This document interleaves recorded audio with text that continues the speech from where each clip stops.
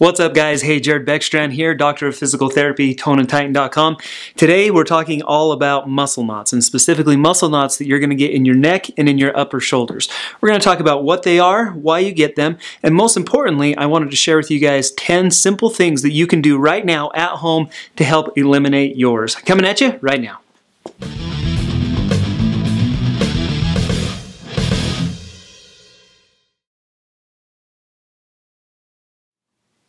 Alright, so what exactly is a muscle knot? In order to understand what that is, we need a little bit of an anatomy lesson. Now, your body is a series of muscles that are kind of stacked on top of each other in layers. These muscles pull on bones that move joints, and that's how we can move in all the different motions, all the different directions that we can go.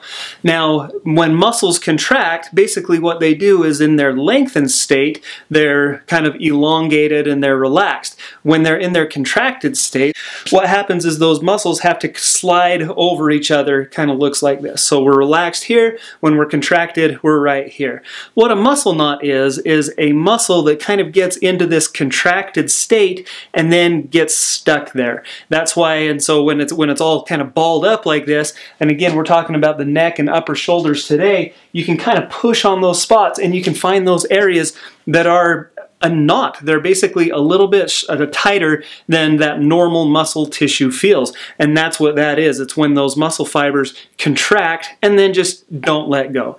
So why do we get these muscle knots? Now, the three primary causes that I see the most often are going to be poor posture, muscle weakness, and lack of activity. So let's talk about posture for just a second. In normal posture, my ear should be right over my shoulders. Unfortunately, that's not where most of us hang out all day. Maybe you have a desk job where you're here and you're typing, you're looking down at a computer screen.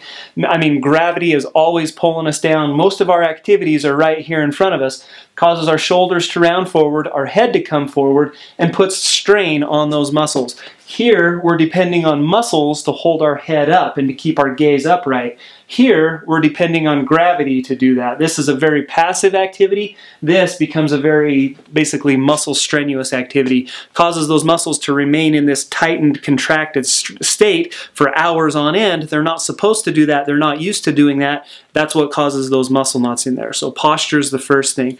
Muscle weakness is another thing, which is directly related to our third cause, which is inactivity. If you're just not doing a whole lot, especially if you're not doing a lot of resisted exercises, a lot of pulling, a lot of rowing, a lot of just activating those muscles in your back and between your shoulder blades, chances are you're going to have some muscle knots that creep up into there. And so most importantly, I want to show you now 10 of my favorite things. These are so easy, you guys. You can do these at home, very little equipment required. These are some simple things that you can do to help eliminate those muscle knots. Alright, so let's get into it. The most important part of this video, the part that you came for, how do we get rid of these muscle knots in our neck and in our upper shoulders? I brought my wife.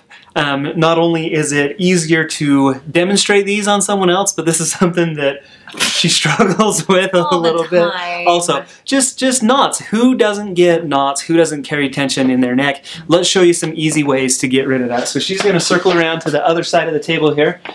And the first thing that I like to tell people is just reach for a heating pad. And so I've got a couple of different options. You know, these rice bags, you know, you throw these in the microwave, get them nice and hot, and then you can kind of drape that over wherever that knot is, if it's kind of up higher on your neck. A lot of times these electric heating pads are really nice. Sometimes that's a little harder to keep on there. So what we like to do, and she'll just hold that for a second, is if you get a towel, and then you can kind of put it on the right spot, and then wrap it around. That's kind of an easier, convenient way to hold it. Heat is actually a vasodilator, meaning it's going to open up your capillaries, brings blood flow into an area, and actually helps those muscles, those knots, to relax. And so it's not only a vasodilator, but it's a way that we can promote oxygen and blood flow into an area to promote relaxation. So heat is the first thing that I like to reach for. Thing number 2 that we're going to do is just stretch it out. So again, most often it's the upper trapezius muscle right here, and then you've got a muscle that kind of comes down this way. It's called your levator scapulae. comes and it hooks right into the top part of that shoulder blade. So from the base of her skull to her shoulder blade, those are the two muscles that we need to stretch out to work some of those muscle knots out. And so what she's going to do is she's going to tilt one ear over to her shoulder, and then with that same ear, so she's going right ear over to right shoulder, with her right hand grab the left side of her head, and then she's just applying a little bit of a gentle pressure to get a stretch. So again, so upper trapezius, we're going base of the skull out to the tip of the shoulder. You should feel this on the outside part of your neck. That's muscle number one, where we tend to get a lot of muscle knots. Muscle number two is, again, that levator scapulae. So now, rather than straight ear to shoulder, I call this one the smell your armpit stretch. And so what she's going to do is she's going to kind of duck her head down towards her armpit. So it's kind of this oblique angle down towards your armpit. And then it's that same overpressure. Again, this time we're kind of diving more forward than straight lateral. And this one, we were practicing this one earlier, and she said, oh gosh, that's tight. And so this one, she's going to feel, again, base of the skull up to the top of that shoulder blade is another common area where you're going to get those muscle knots. That's another great stretch that's going to take care of those. Okay, and so then while she's sitting right here, another great way to take care of those muscle knots is to actually fatigue that area, to promote movement, to promote muscle contraction in that area. Again, it's going to bring blood flow and oxygen and just kind of help the muscle to reset. So in order to activate as many of those muscles up there as we can, what we're going to do is some shrugs. So she's going to shrug her shoulders up towards her ears, and then retraction. So when we say retraction, we're going to squeeze our shoulder blades together. So she goes up, and then she's going to squeeze the shoulder blades together, hold for about a 3-second count, and then relax. If you want to add even one more muscle contraction, what she can do is actually shrug her shoulders up. Let's say that knot's over here on the left side. She's going to tilt her ear to the left, kicks on one more muscle right here, and now let's retract from there. Hold 2, 3, and then come back down. You should feel that. You should feel that those muscles working, those areas where you're tight, those areas where you do have your muscle knots. That's what we're trying to do. Again, to just kind of promote relaxation, promote those muscles to more or less reset is what we're after. Okay, cool. Let's go ahead and let's see. Can you turn sideways? So the next thing that we're going to work on is, again, we established that a lot of this problem is due to postural issues. So one thing that we can do is help those postural issues. Basically what we need to do is get the head back from too far forward. We need to get it back up over the shoulder where it needs to be, thus eliminating the fatigue and the stress on that muscle and helping that knot to eliminate. And so what Camille's going to do are some chin tucks. And so she's going to tuck her chin kind of straight into her throat and pull her head backwards. Now, do it incorrectly. So a lot of times people will just do a chin tuck by ducking their head down, kind of tucking their chin down into their chest. We're not nodding, we're not going up and down. Rather, we're going straight back is the motion that you should look for. With this, we're going to get a good stretch kind of right here at the base of the skull. These muscles are called your suboccipital muscles. We get a good stretch there, we get a good elongation here, and it's a great way that we can stretch those muscles and train your posture, train your head to kind of sit back over your shoulders where we need it to be. That's another way. Call it what it is. Call it what it is. What is it? Double chin. It's the double chin exercise. Okay. Next, I'm going to grab this foam roll. These foam rolls, we're on this all the time. For all body parts. These are so great. If you guys don't have one of these, I'm going to leave a link in the description to this video. I like these. This is it's 6 inches in circumference by 36 inches in length. I like it the bigger size just because they're a little more versatile. There's a little bit more that you can do with them. And so I'm going to lay this down, and she's actually going to lay right on top of it. So we're going to sit down on that end. Yep, and then you're going to lay all the way down just like that.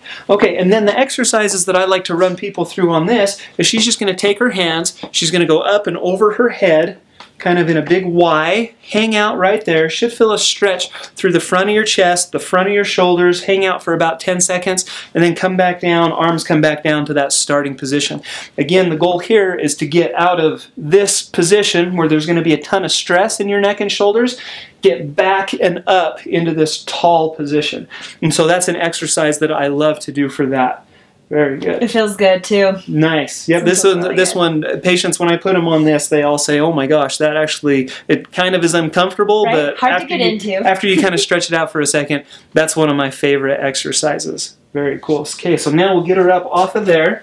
We're done on the table for a second, and so now the next thing that I like to show people is she's going to come over to the wall, and we're going to do what we would call a wall angel. And so on this, her feet can come out from the wall a little bit, but I want your butt, your shoulders, and the back of your head up against the wall, and then she's going to get her knuckles to the wall also. Now in this position, she's going to slide her arms up and over her head, knuckles stay in contact with the wall up at the top, and then come right on back down. And that rate looks perfect. What I shoot for here is about 10 reps, and then we repeat that for 3 sets. This is a great way to, again, work on posture, but then we're also promoting fatigue and muscle activation in those muscles. I'm sure you feel that, so you should feel it between your shoulder blades, and then as we come up and down, we're also going to get it in those muscles where there's those tight muscle knots. So that upper trap, the rhomboid group, that levator scapulae, all those muscles she's working out, we're promoting basically activation and hopefully relaxation by doing this exercise. Okay, next we're going to flip around and to the other side, and we're going to do what we call some wall slides. So I'm going to give her this towel. She's going to put her forearms against the towel, kind of helps to decrease friction, and then she's just going to take both hands up as high as she can over her head. So she's kind of leaning into the wall a little bit, up nice and slow and down nice and slow. I tell people you can kind of spray a little cleaner on there, like if you have kids at home, need to wash the walls, this is a great way to do that. And so again, what we're promoting here is just a lot of extension through her spine. We're working on these muscles. We're again promoting blood flow into that spot. Hopefully we're kind of, she's feeling a stretch through her shoulder, or through the front of her chest, through her shoulders, as we get up there to the top, and then coming right back down. And so wall slides is another great way that we can eliminate that tension and those knots in the upper shoulders. Okay, the last thing that we're going to talk about, and you can just sit, well actually, you know what, before you sit down, massage is a great way to do it. And so if you've got don't laugh. If you've got a spouse at home who happens to be a physical therapist, he's going to work on you. Sometimes. Oh, stop. Okay, fair enough. I deserve that. But if you have a significant other who can kind of help to work on and rub those knots out a little bit, that's great. If you don't, there's actually some ways that you can self-mobilize those knots, that you can take care of those by yourself. The simplest one is you just get a tennis ball, and then what you're going to do is put that on the wall. You're going to turn around backwards. Oh, I see. There it is. And so to kind of creep that up to wherever that knot is, and then she's going to mobilize it just like that. And again, slide it around. What you're gonna find is there are areas where that tissue, again, we're talking about those contractile layers that are come together and they're tight like that. And so when you find them with this ball, you're actually going to feel it's going to be a little bit tender. Sometimes we refer to muscle knots as trigger points. Yes. And so it can be a little bit tender, it can be a little bit painful, but you find those spots and then she's doing a perfect job. You can kind of massage your way over them. Hurts so good. There you go. You can massage your way over them. Another thing you can do is find that spot and just leave it right there and just apply what we would call an acupressure, or a trigger point release is the technique that we're going for there. The idea is that you kind of starve that area of blood flow for a second, hold it for 10, 20, 30 seconds, and then when you release it, what that does is promotes blood into that spot, and it's a good way that you can promote relaxation in those knots. Nice. So I'll take that from her. Go ahead and sit up here facing this way, please. Okay. And then, if you're really prone to these, there's a couple of these actually self-massage tools that you can use. This one's my favorite. This one's called a Theracane. If you guys have never heard of these or seen one, again, if you're prone to these muscle knots, you're going to want one immediately, because this is going to save your life. I will also leave a link to one of these in the description to this video. Again, it's called a Theracane or a self-massage stick. Those are the types of things that you're going to search for. But you can see that it's kind of got these nodules and these handles all around on it. What she's going to do is just grab onto that, and then from here it's just the same thing. She's going to find those areas and those knots in her back and just kind of work them over a little bit. This is another good way that you can apply that acupressure technique. You find one of those knots, you just kind of dig that Theracane into it, hold it there for, again, about 10 to 30 seconds, and it's a great way that you can promote it to release and relax like that. Okay. Feels good. Unless you want to keep it. I was gonna take it from her, but I think that she's pretty comfortable with it like that.